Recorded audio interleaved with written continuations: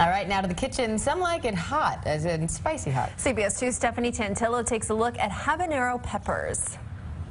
Hey guys, so I love using hot peppers in my cooking. I use them as much as I can because I love spice and I really love to amp up the flavor whenever I can. Now, one of the hottest peppers you can use are the Habanero pepper.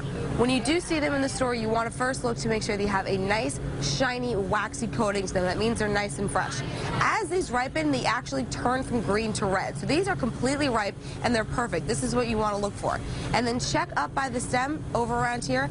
You don't want to see a lot of wrinkling. You still want it to look nice and young and nice and fresh. When it starts to wrinkle, that means the inside is already pulling back and starting to decay. Now, when you bring these home, store them in the coldest part of your refrigerator, but not in a plastic bag.